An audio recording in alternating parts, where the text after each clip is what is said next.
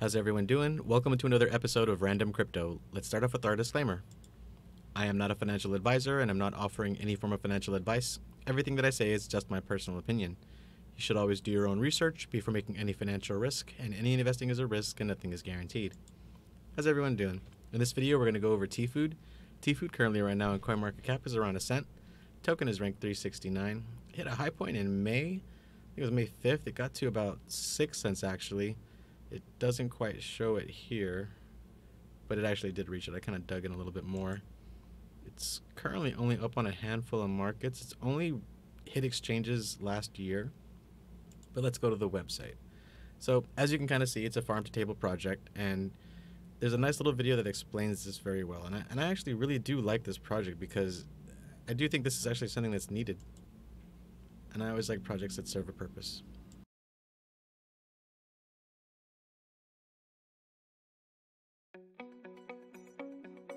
Farm-to-table food traceability ecosystem. According to the World Health Organization, 10% of us fall ill with a foodborne disease each year, causing 400,000 deaths. Food frauds around the world cost $40 billion annually. Most outbreaks in food frauds could be prevented by tracking livestock and food products from the farm to the retail. But connecting thousands of companies to exchange food information on a global scale is a huge task. Blockchain technology provides credibility for the data and scalability for a global transaction ledger. TE Food is a ready product with live operation. It serves more than 6,000 business customers, managing 400,000 transactions each day. TE Food follows 12,000 pigs, 200,000 chickens, 2.5 million eggs each day. Major food companies also use TE Food for their daily operations, several well-known brands amongst them. What makes TE Food unique? It's the only solution which integrates supply chain companies, consumers, and authorities into one ecosystem. Authorities have clear view on the food supply and get instant alerts in case of anomalies in the supply chain processes. The system helps them to enforce supply chains and to improve food safety. All information is logged to blockchain, animal profile, feeding, vaccination, use of antibiotics, veterinary checks, slaughter data, transportation data. All data is linked together and traceable back to the origins. Retail consumers can read the QR codes on the food products with their mobile app and gain access to all information.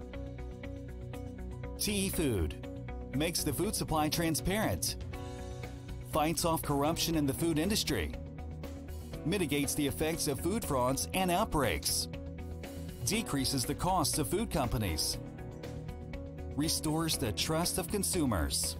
TE Food. We have the right to know what we eat. So that's pretty cool. Come on. And another reason why I actually like the project is because on the website, it actually gives a lot of information. Here's just some pretty much basically the same statistics that was shown in the video. And of course, some of the key features. Easy management tool, customer insight, blockchain open system. Here's some of the identification materials. So they mentioned sun and water resistant tags. On top of that, they're also going to have bags and stickers for products for packaging, tools for the supply chain, customer apps, and tools for third parties. Currently, this is the traction that they've had, as far as livestock and stuff like that.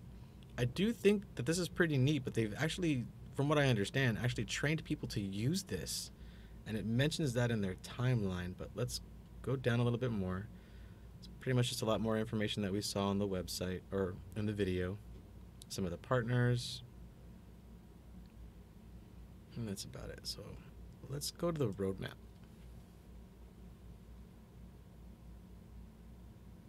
So it starts in 2015 with an idea. There's an agreement with certain companies. They launched and then they started training people. And I'm going to assume all of these filled dots have been completed. And currently where we're at now, is right here.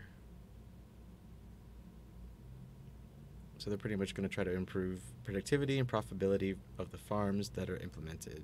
Next will be fruits and vegetables. And honestly, I mean, that's a big problem currently, even in America, when there's an issue with food. People really don't understand, or recalls don't happen until a huge amount of people get sick. And how this project is designed, it sounds like it only takes maybe like a few people, and then to report it up, and then from there, it goes up to the chain, it gets reported, and then people instantly know, who are at least tied to this project, which food is good and which food they should stay away from. Some faces that are part of the team. Some media information.